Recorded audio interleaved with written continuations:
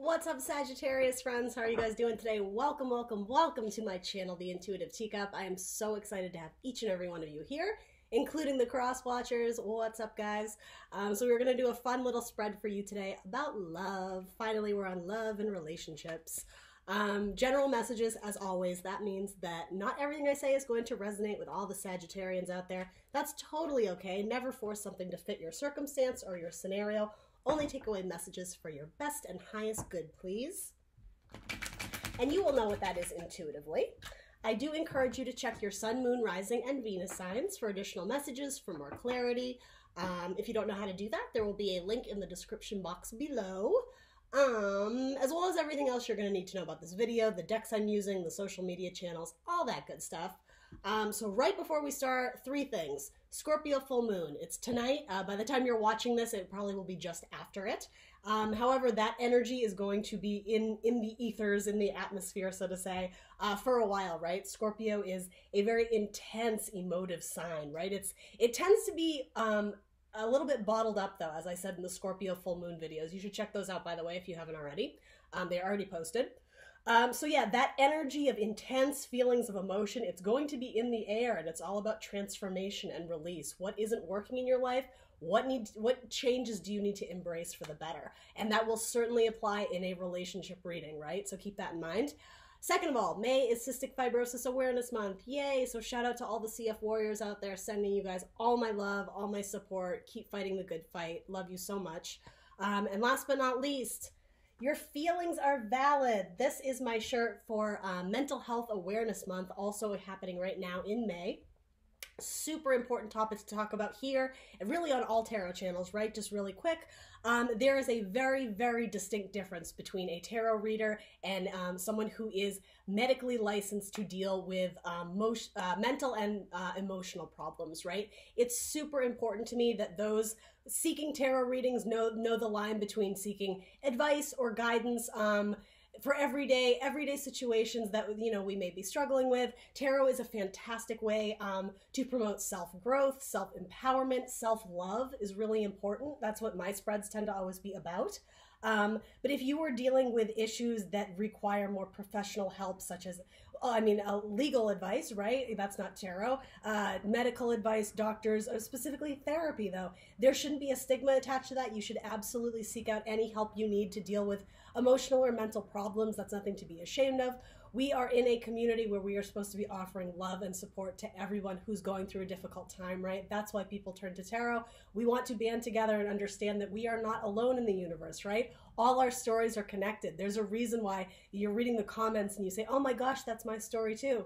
Yeah, we're all going through the same thing. It's just different levels of it, etc. So that being said, moving forward, in all the videos I post, there will be some links and hotline numbers for people to call if they are dealing with issues and problems that require more than a tarot reading, right? Links to mental health websites as well as the suicide hotline, really important. So if you or somebody you know is struggling, please, please, please do the right thing. Show them that extra love and support. Guide them to take that extra step to love themselves and to live their best life and seek guidance where they need it. Thank you for that. Thank you for staying with me. Let's jump into your love spread / reading, Sagittarius. I hate that I have to rush through that, but for time's sake, you get it. So what can we get for the Sagittarians? The Archers. My dad's a Sagittarius. We are literally fire and water, but I love him dearly. All right, so for the Sagittarians, what can we get for their love spread? So this is mid-May I'm recording this, so the energy I'm saying mid-May into mid-June-ish, right? But we know energy is free-flowing. There's no fixed start or end date, so please do bear that in mind as we go forward with this beautiful spread for Sagittarius. We got is that a Sagittarius card? I think it is. All right, we'll do that. All right, so I don't even know if I'm going to need clarifiers for you guys. Bottom of your deck is 9 of Wands, okay? So this is determination. I like that it's called determination in this deck. That's empowering. Sometimes it's the card of being defensive, of being exhausted, of being suspicious. I like that it's determined in this. So we'll see where that goes, Sagittarius. So the U section, oh, we may have to pull another card here, but okay. The U section is the Nine of Cups, blessings. I love it. I love it, Sagittarius. Water energy, cups, Scorpio, Cancer, Pisces.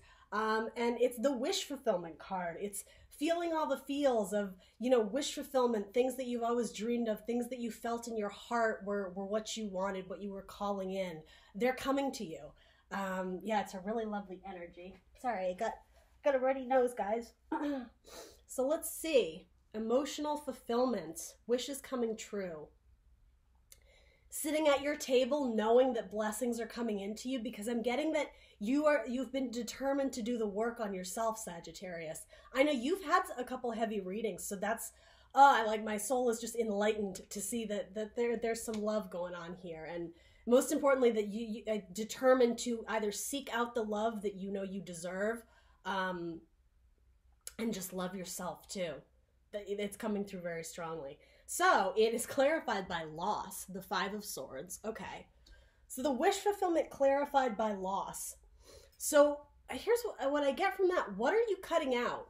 What are you trying to make peace with in the past and be able to not only emotionally, but mentally move on and not have that indecision of should I or shouldn't I? That should I stay or should I go? I reference that Clash song, right?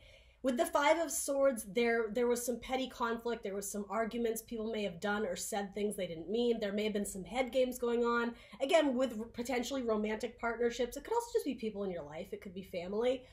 But you know what? You're reaching beyond that bullshit. And so whatever was potentially pulling at your heartstrings of this person did me wrong, this happened, but there's a part of me that still loves them. Somehow you've been able to make peace with it. Deal with the loss. This could also be cut your losses, understanding that not every person in your life deserves to take up room and space in your heart. There are some things that can be severed. There are lessons that you can always learn from every loss, from every disappointment in life. But by understanding what isn't serving you, Sagittarius, and cutting it out, boom, you're making room for blessings. It's awesome energy. And I do sense that even, you know, fives are imbalanced. They're not easy numbers to deal with. Okay, well, two things I'm going to go with. 9 and 5, right? We have the 9 of Cups and the 5 of Swords. That's 14. So that is the card of Temperance. That is you. Again, that balance, inner balance, and just that determination. As I was saying, I love that you actually got this card. The 9 of Wands can be a tricky energy sometimes, but yours is like victory. It's like Superman tearing off his thing to reveal that he's got it. He's Superman, right? He's going to save the day. He saved himself is what I'm getting there. He or she, right? Superman. Also that Rocky Balboa running up the stairs. Now I need a good like feminine analogy. I don't know. We'll find one later, but male or female doesn't matter. Your energy is like, I am so like inspired by it. It feels good. So your person, 4 of Swords. Okay, so the healing card, it's literally called the healing card in this deck. It can be rest, it can be recuperation. Frequently, it's like a going into a more meditative state to kind of deal with maybe what's been some uneasy or difficult energies around you. Symbolically, it comes after the 3 of Swords, which is the card of heartbreak, of sorrow, of sadness, of depression, of potentially a bad relationship. It is getting over the 3 of Swords and going into this healing state, that meditative state, to rest and recuperate, to work on yourself. This isn't a card of partnership. Again, with 4s, it's nice, stable, and steady. It's like the 4 corners of a house. I always make that analogy. There's 4, so there can be upward movement once you've established that stable foundation. And again, a stable foundation of oneself. So this is coming into your spread as your person. And I always say, if you're single, that's fine. This can still apply. This could also be you, potentially. This could be, again, someone in your life who isn't a romantic partner, but a friend, a parent, or whatever. But for you, Sagittarius, this may be someone coming in. Someone who maybe has that mirror of they've had some loss, they've had some heartbreak, right? These cards fall next to each other. So perhaps there may be like a meeting of the minds, I want to say. We'll throw one clarifier on it. And so for those of you who are in committed relationships, again, it's cutting out maybe things. It could be like drama with your family, things in the past that were still kind of lingering and impacting your ability to live life to the fullest, to go after all your dreams and wishes. You've dealt with the loss, or are currently coping with the loss. Again, you could be healing as well, absolutely. But it's like you are determined to live your best life now. You're cutting out the bullshit, the petty stuff that just doesn't matter in the grand scheme of life. So let's assume this is your person, your person who is in this meditative healing state of recuperation. Always great, right, to practice self-love. Wow, they're clarified by the world. As I was saying, that meditative state, that looks like exactly what they're doing. So this person is finding inner peace, inner balance, inner harmony. And they're sitting on a world of potential. It's like this, is it water lilies that bloom out of the mud? I'm sorry, I should absolutely know this. I feel like I have a friend who has a tattoo of that. But it's that idea of growing out of the muck. This flower blooms from something that maybe didn't start off so pretty, right? And now not only has it bloomed into a flower, it's whatever they've come out of has changed their world. There's been a transition, and the world is the last card in the major arcana, right? So this person has closed out a cycle, perhaps a cycle of pain, right? It involved a lot of healing in order to get to this world card, but major changes. It's like they've excelled at some, like they've graduated from the school of the hard knocks. I don't know why that just came through, but they've graduated from some major step in their life. They've found inner peace and harmony, and they're radiating light. Do you see all these little sparkles around them? But they're also attracting good things into their life, Sagittarius. See the butterflies all around them? They welcome change and transformation. Butterflies are frequently shown on the death card, which is the card of Scorpio. We are in that Scorpio full moon energy, right? This person has embraced death, I want to say, in terms, again, like you, like that Five of Swords, understanding that certain things can be tied off and severed and put to rest. Certain things can die off if they're not serving us, and we can also take things that aren't serving us and make them better. Transition, transformation, right? Death, but what comes next, right? What comes after? Temperance, as we were saying, card number 14, which is your card, Sagittarius. I think this is someone coming into your life. Sorry, Sagittarius, my computer froze. So anyway, what I was saying, it feels younger in that you are both sitting on some maybe unpleasant memories of the past. I say memories because of swords. Air energy, Gemini, Libra, Aquarians, you guys both may have been dealing with potentially.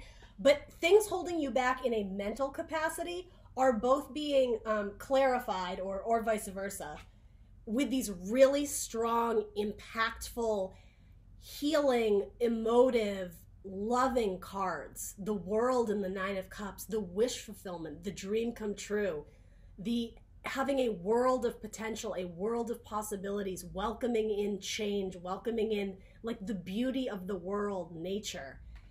It actually feels very mirrored. If maybe you're meeting your twin flame or your soulmate, if you believe in something like that. Because this is bottom of the deck though, that speaks to me that you kind of are on the same page of each other. You've maybe been through some battles, right? With wand energy, that can be action, fire. It can be tricky, especially in the Nine of Wands. There, you may have been exhausted in the past, hence, the need for healing, the need for moving on. But there's a determination to go after, again, what feels good, what's going to make you happy. Go after the things that you've always deserved, things you've always wanted. And the thing is, once at least this person anyway, has done the work, so they are naturally attracting those things. I don't want to say they don't have to work for it, but they've come to sort of this inner peace, this inner zen from doing healing work. They're just in a really beautiful, mental, positive state, Sagittarius. So what is between the two of you? Oh no! The Eight of Swords, restriction. Okay, interesting. So Eight of Swords talks about feeling mentally trapped, feeling like we can't go left, we can't go right, we are stuck and we don't know how to get out of this restriction, a mental prison. But the thing is, it's not real. It's created in our minds. It's something we tell ourselves because there is a certain amount of risk or fear that is required to break out of this mental prison, to go after what you really want.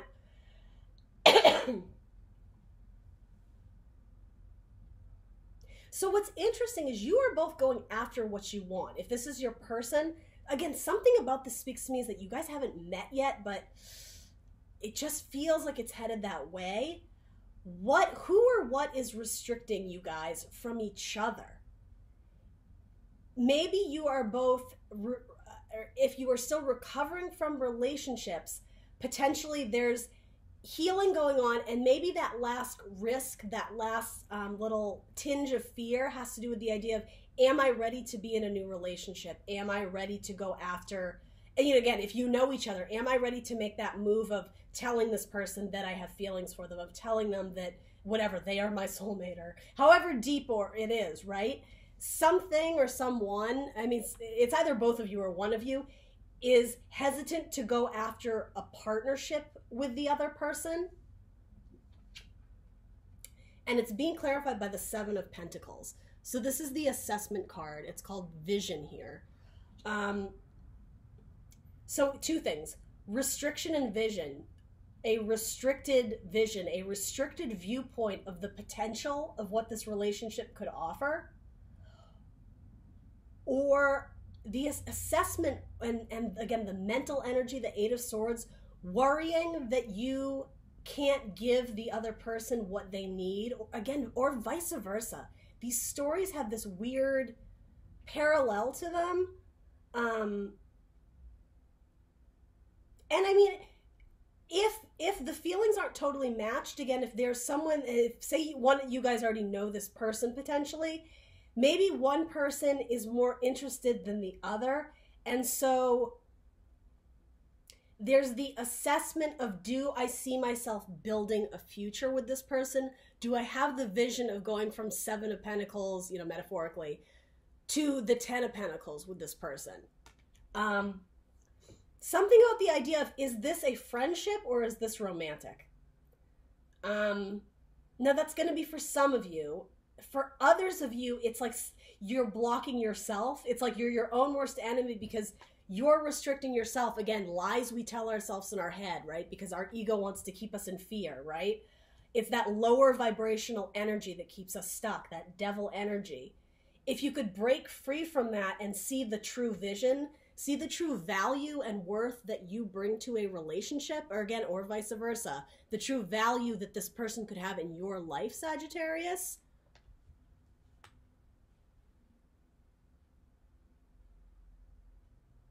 And I say it's that lower vibrational devil energy. If we go off strictly the numbers, you have 8 and 7. That's card number 15, right? It's the devil. Yeah, and the thing is, I don't see this relationship being the devil, right? Keeping you guys stuck. It's like that's what's preventing this, again, this merging. Even if it's just a beautiful friendship. It's almost like, let's say you don't know this person and you guys are sort of destined to meet. Something or someone is holding you up because there's this need to mentally understand that it's time to break free. It's time to move on.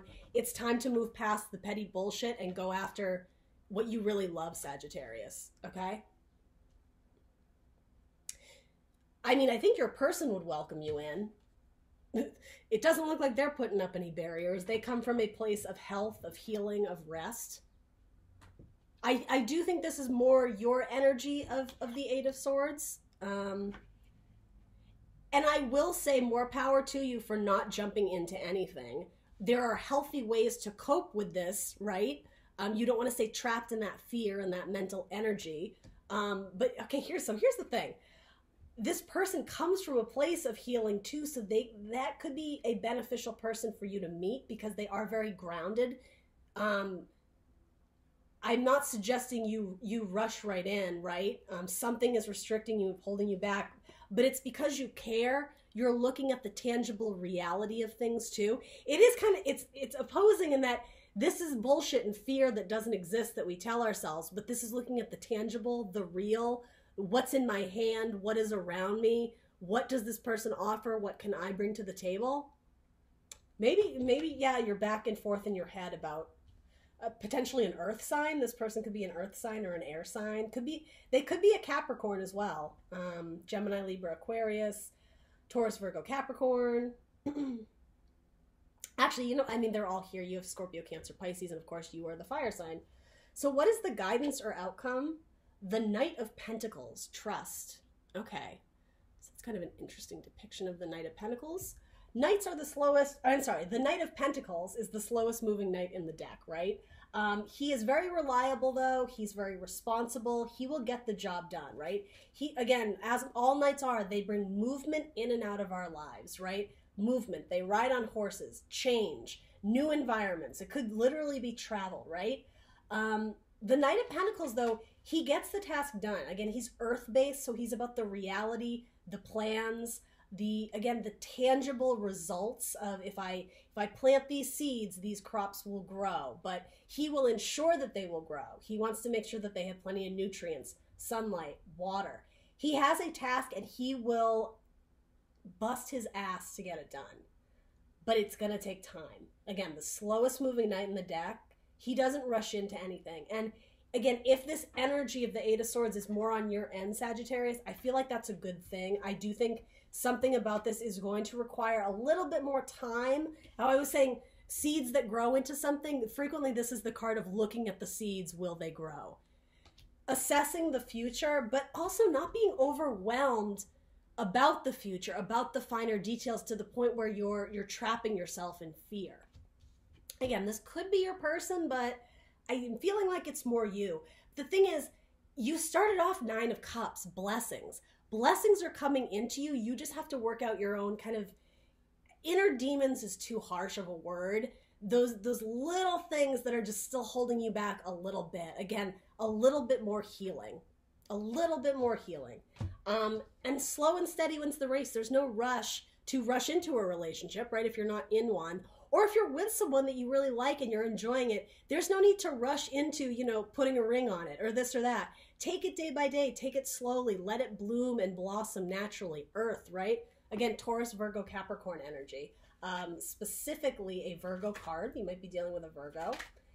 Trust in you. Trust in your person. Trust in the universe that it's going to bring in to you, Sagittarius, what you need, what you deserve, what is best for you.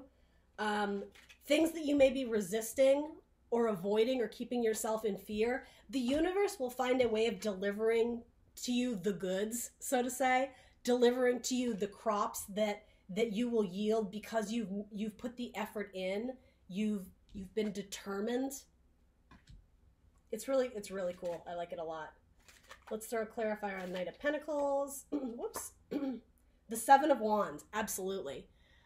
Understanding that you do have the higher ground, that you are powerful. Wand energy, right? This is your suit, fire. Aries, Leo, Sagittarius. Understanding that even though you have 6 wands coming at you, it's a fair fight. Why? Not only do you have the higher ground, and not only are you riding a dragon, by the way, pretty badass, right? Spirit has your back. That's what this card says. It's a fair fight because yes, you have whatever these problems are. You have family drama, you have stuff at work going on, this and that. It could be overwhelming. It could be 9 of Wands overwhelming, but it's not because you're determined to get through it. You got this, and even in times when you think you don't, when you're trapped in fear, Spirit's got your back, dude and dudettes. You got this. You're riding on a mother effing dragon. Slow and steady wins the race. That's what this is saying. You don't need to rush into anything. Be strong in that fiery Sagittarian self, right? You're the archer. Shoot your bow and arrow towards the future because there's going to be precision in what comes to you if you do the work. And I think it's this person. And again, if this person is already in your life and you're not committed, this could speak about long-term success. This person is your world. That just came through. This person means the world to you. Aw, Sagittarius, that's really cute. They've transformed, though. They are similarly, I think they've been through some heartbreak and pain. They've come out at the other end, so let them be an inspiration to you, if nothing else. Yeah, oh man, I could talk about this more, but for the sake of time. A romance angel card to go with Sagittarius' spread here. Let's see. Love yourself, Sagittarius, like always. That's going to be important here. You had 2 cards with the same message. Trust. This situation is calling for you to have faith. Two cards that indicate you need to have trust. Again, trust in yourself, trust in the universe, potentially trust in your person. Again, if this person means the world to you or could potentially offer you the world, right? Whatever that is, it's going to come into you when it's supposed to, Sagittarius. So don't sweat the details. Don't live in fear. Take risks. Break free from that mental imprisonment. Go after what you love. When you show the universe what you love, it delivers it right back to you. That's what the Nine of Cups is. Blessings. Blessings are coming your way. I was thinking of Christmas Vacation. That old guy, he's like deaf and he's the blessings. That's what I want to say to you, Sagittarius. Blessings are coming in. If you haven't seen that movie, I sound like a crazy person, but it's funny. All right.